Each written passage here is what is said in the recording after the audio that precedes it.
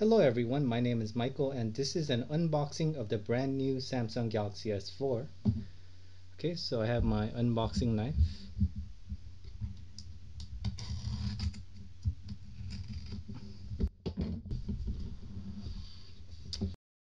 So there it is, it's the Samsung Galaxy S4 and wow, it is very light. It almost feels completely hollow. It is amazingly light. It is also because there's no battery in it. So actually let's move this out of the way so we don't do anything crazy with it. Okay, so before we turn it on, we need to put the battery in it. So let's look inside the box.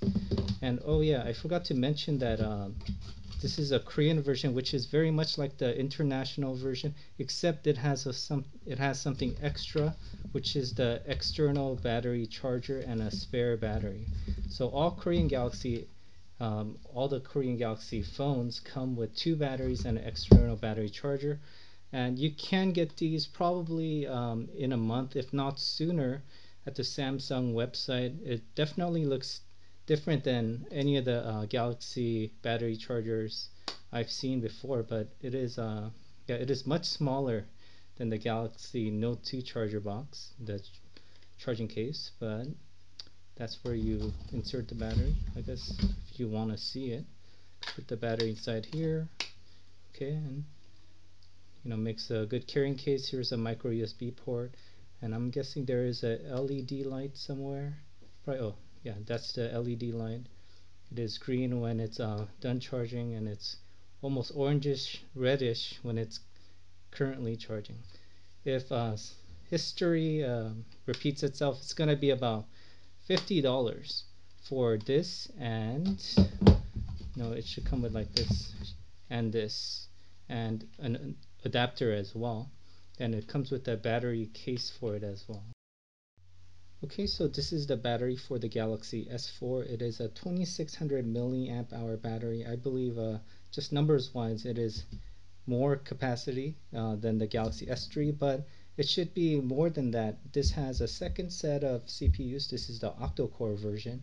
So there are four separate CPUs that's supposed to run this thing more efficiently and use less battery.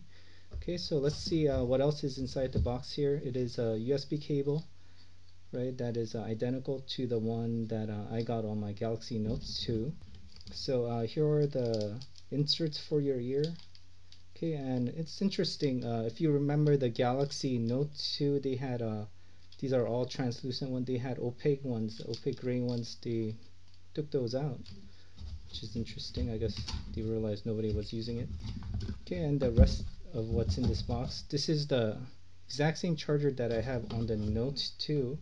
Right, this is my Note 2 charger, so it's identical.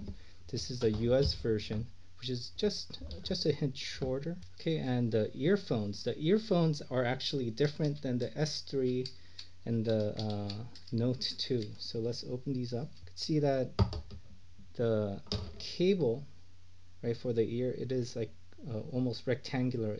It is flat. The shape wise, this part, right, this part is just a little bit longer. Okay, and this rubber part, there's a rubber portion here, but it has become much smaller, maybe half the length. And this part has changed as well. This is kind of like a oval in the bottom button as well, but I'm guessing the functionality is exactly the same. Okay, so anyway, without further ado, let's put the battery inside here and turn it on.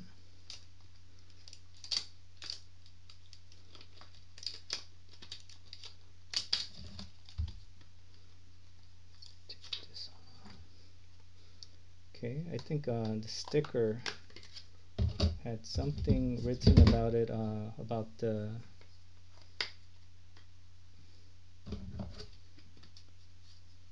oh, interesting. This thing had something written on it about what is that, NFC chip. Unfortunately, it's in Korean, and my Korean's not that great. But is there NFC on this cover? It's like I can't see it on here. That's going to be interesting to look at. Okay, so yeah, compared to the Galaxy Note 2 that I have here, right, you can see that there's an NFC chip that's clearly visible. So let's turn it on.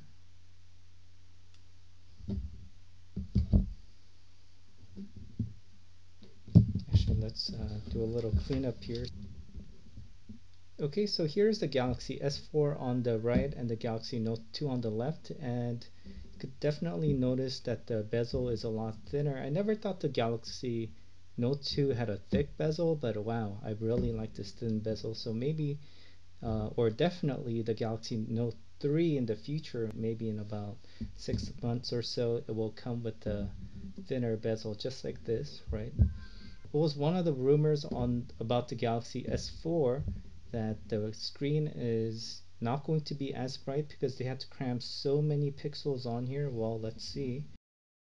So I've loaded up a white GIF image on both screens, and you could definitely tell that the Galaxy S4 screen is brighter, and from what my eyes are telling me, the screen looks more pure white, whereas this has kind of like a yellowish tint to it. Okay, and maybe this might not be your experience because all the Galaxy phones and the AMOLED screens are just a little different from each other, but from what I can tell, the brightness of the screen is better. Here's one thing that I thought was interesting. You could see that on the Galaxy Note 2, you could see that the glass, maybe it's hard to see in this video, but the glass is actually above this frame or the rim here. So you could see that this has gone back to the Galaxy S design. If you remember the original Galaxy S and maybe even the S2, right, you could see that the rim actually came above the glass. Put my finger on here, I could see I could just feel the rim just being a little bit higher than the glass itself.